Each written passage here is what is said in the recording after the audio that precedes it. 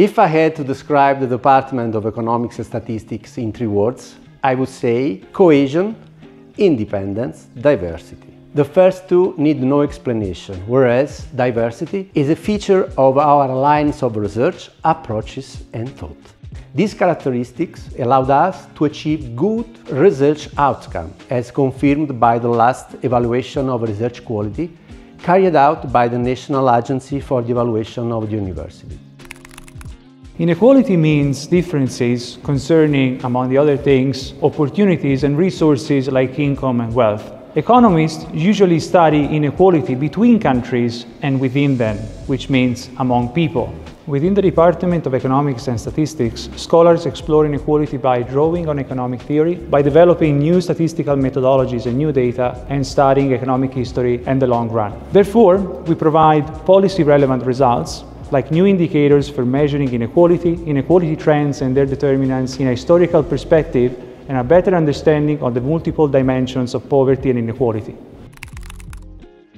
Global environmental challenges require to find an equilibrium between economic growth, environmental quality and social sustainability, both at local and global level. Our department leads cutting-edge research at the frontier of economics and statistics, addressing a variety of issues. Our researchers analyze the social and environmental impacts of technological change, design appropriate policies for a sustainable economic development, use new and advanced statistical technique for an accurate quantification of environmental dimensions. Our most recent projects involve participation in international network, offering contributions that meet the needs of citizens, businesses and governments.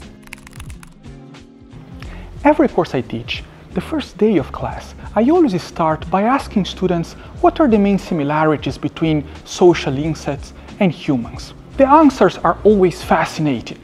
But my main point is to highlight that we don't live alone. We interact and we are constantly in an interconnected world. And that is what economics is about for me. It's about understanding these mechanisms of interaction and cooperation. Cooperation between small groups, cooperation between large groups, to understand critical decisions, such as what to produce, how to distribute what was produced. Cohesion, independence, diversity. This has distinguished us in the past and I hope will continue to do so in the future.